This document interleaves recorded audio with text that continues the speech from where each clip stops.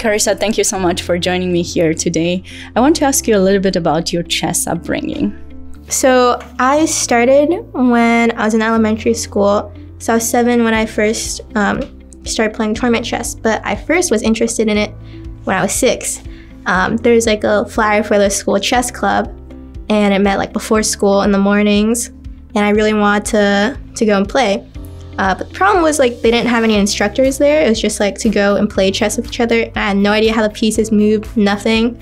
And so my parents were just like, it's okay, don't join the club. And I was like, okay. And then like the year after, I was like, Mom, Dad, can I join chess club? And then they were like, oh, this is something that, you know, maybe she's like really interested in. And so my dad first taught himself how to play and like how pieces moved and stuff, and then taught me. And we used to play all the time when I was a kid, just like on the floor in the living room. And I was always trying super hard to beat him. Never really could until one day, a few months later. But yeah, and since we played so much, eventually he got like really tired of it. And he's like, one night he's just like, I'm just gonna take you to like an actual chess club. And that was where I played my first tournament. Was there something specific or a specific person that influenced you most, or you looked up to the most as you're growing up? Yeah, so definitely my dad was up there. We spent so many hours just like playing chess together. You know, I was always like really fighting and struggling to beat him, which I think is probably where like that spirit comes from for me. Another big influence was when I was starting out, I played in one club, Wachusett Chess Club, and I remember, so it met like every Wednesday night, and it would be like one game a night. It would be like one of those month-long tournaments sort of situations, and everyone there was super nice.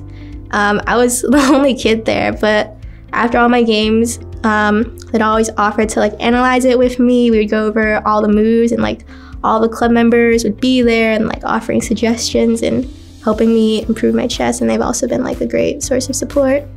Nice. Was there something specific that attracted you to the game?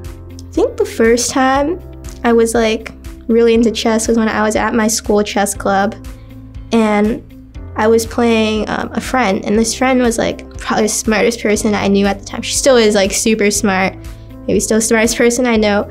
And we were playing chess, and I beat her like 3 times in a row. To be fair, we weren't really playing with actual chess rules. It was like this idea that if you put the king in check and the other person didn't notice, then you just take the king and win. Nice.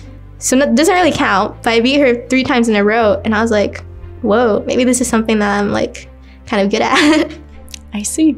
And since then you went to college, you're combining chess and college, and recently you became world junior vice champion for girls. How were you able to balance your schoolwork and chess and coming back to chess? I know you had this short period of time where you didn't play as much. Yeah, so my school is actually on the quarter system, which is super convenient because it doesn't start until really late September, almost October really. And so I wasn't missing too much of my academic work when sort of playing these tournaments, but this is actually the first tournament where I'll be like missing full weeks of school along with playing chess. So we'll see how that goes. So this is the first time, so I can't ask you how you're balancing everything, but hopefully you did a good job in planning everything so that you don't have exams during the event. Yeah, no exams during, just homework and stuff like that. And last question for you, Carissa. I was wondering if you are doing any other extracurricular activities in your university besides, you know, working on chess and going to school? Nope. Nothing? Nothing interesting, no. Yeah. Well, I'm really looking forward to seeing you back on the over the board. I know you haven't played last year, so can't wait. I can't wait to see how you're gonna do. Thank you. Good luck. Thank you.